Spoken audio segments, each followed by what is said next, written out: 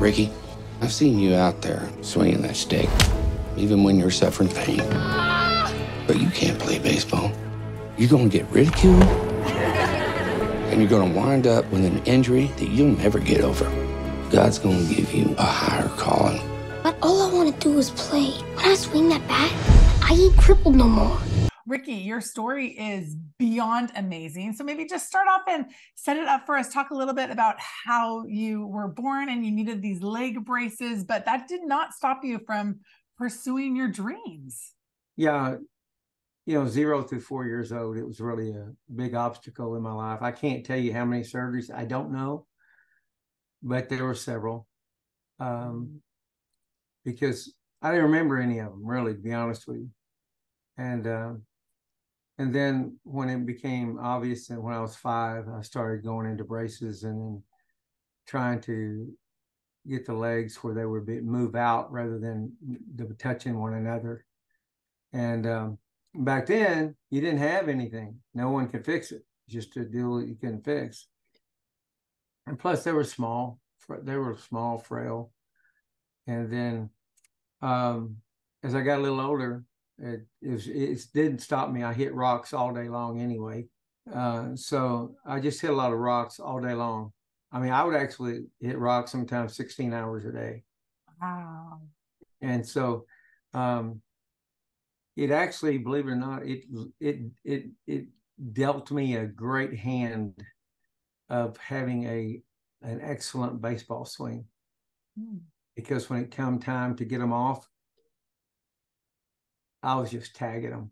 Because you're hitting a little rock, and if you're hitting a stick with a rock, that's very hard to do. But right. That helped my vision, helped me making contact with the ball, even helped me with the stance, even though you're kind of depleted with your legs, but still learned all of it right there. Just became a natural deal with me. Jeff, I know your journey began with your brother, actually, right? Years and years ago. So maybe talk to me a little bit about how you even learned of Ricky's story. Well, I will. And I wanted to tell you a little bit about Ricky, too. His will and determination and tenacity is unbelievable. Like, I've never met anybody like him, but he does not stop. He and I have been together on this movie for like 17, well, probably 20 years now almost. Oh. Yeah, and just trying to get it made. My brother was in a lobby of a hotel, and Ricky was sitting next to him, and he overheard Ricky on the phone talking about trying to find a director for his movie. And when he hung up, my brother leaned over and said, "Listen, I didn't mean to eavesdrop, but I think I have someone you might be interested in. My brother is perfect for the film that you just described. He's got a big heart, and he loves this kind of movie, and you should meet him." And so Mark called me at like 8 o'clock at night. And he said, "I'm sending you a script.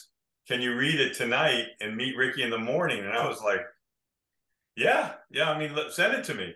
So I read the script, and it just, it was a spiritual connection immediately. I got very emotional reading it. I loved Ricky's character and what he went through.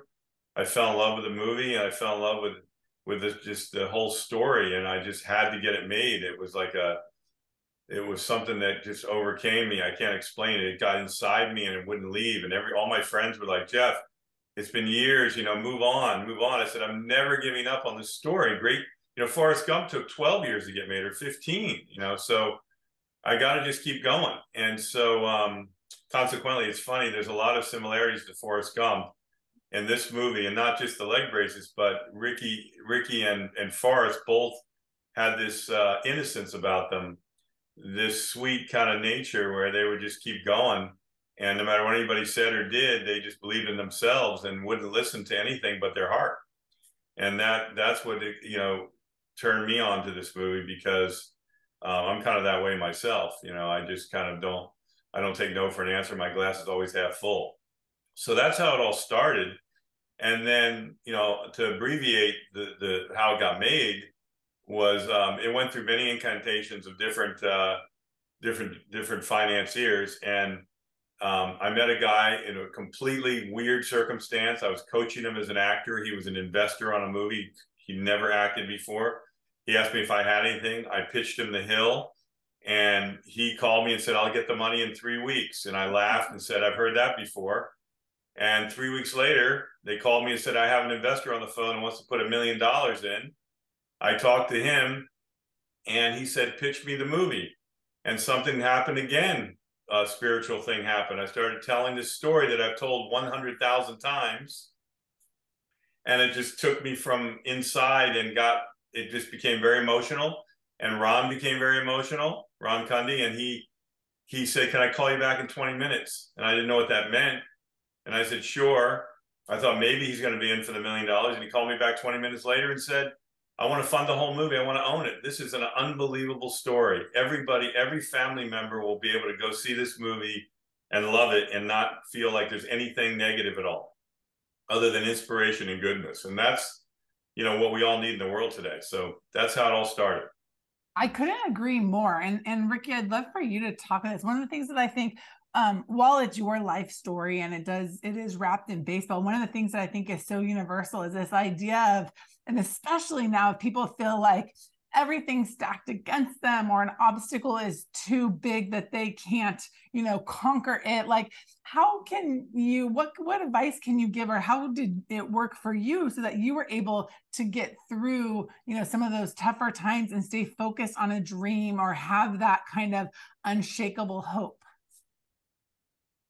Well, you heard a while ago when he said his glass was half full. Mine was always full, because I don't believe in the, like I said before to other people already, I don't like losing. Mm-hmm. And I don't care what it is or what it takes. If I have to die for a fly ball and go through the wall of a baseball game, which I did, and did go through the wall. Yes, I broke 38 different bones. Yes, I did. And but I don't believe in anything halfway. I just when I was speaking to these people earlier about quitting, there's no such word as quit. Never even heard of it. I just go full steam, and it's what God's given me. My father gave it to me same way.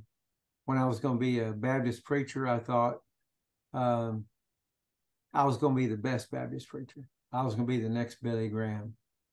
And so anyway, saying that, getting through all the obstacles was the tough part.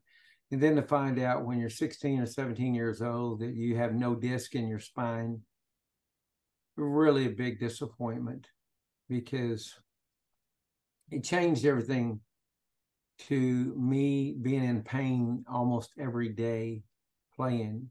And even though I got to sign a major league contract, it's an absolute miracle that happened. And even the night of the ending of the movie was an absolute miracle. It's a miracle. I mean, the end of the movie is unexpected. I mean, as you know, Kelly, people can't even believe what he did. I mean, he didn't just go out there and try out for a baseball team. He went out and did a magical thing. That was my word throughout the whole movie, magic. This movie's magical.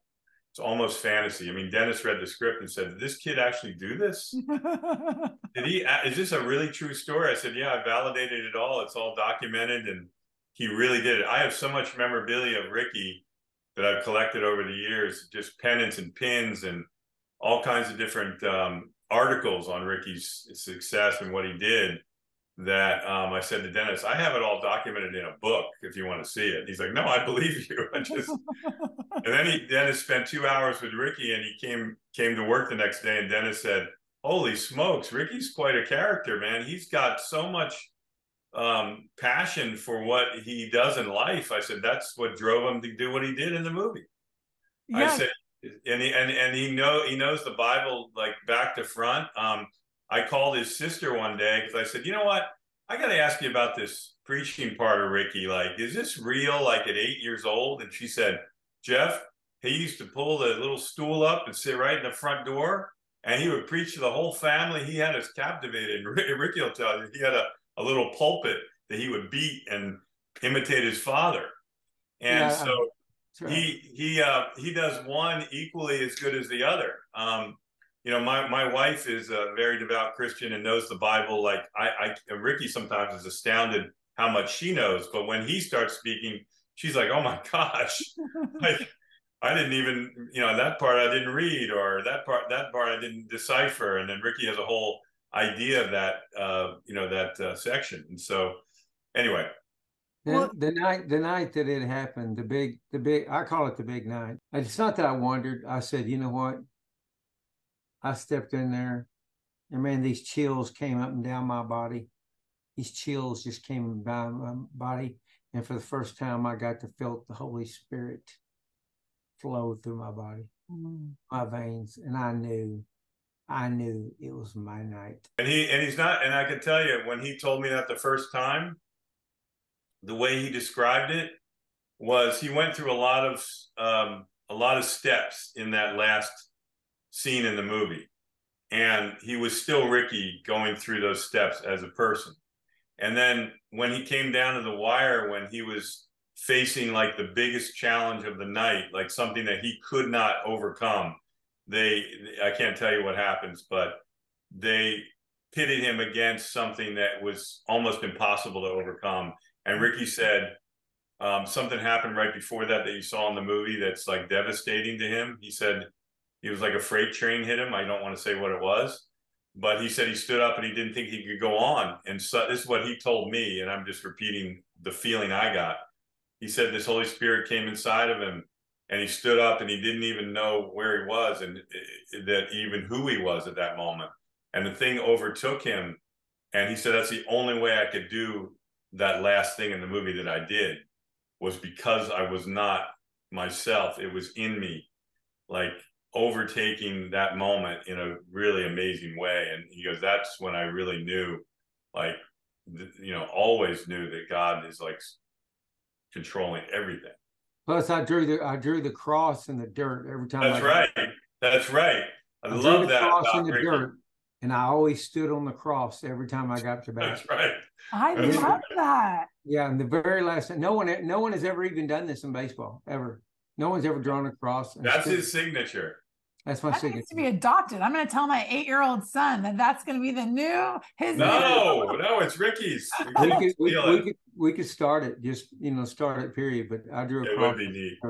Every time I stood on it, from the time I was 12 years old, 10 years old, I drew the cross. And you'd have people do this, but I'm not Catholic. I was a Baptist, and we had Baptist rules.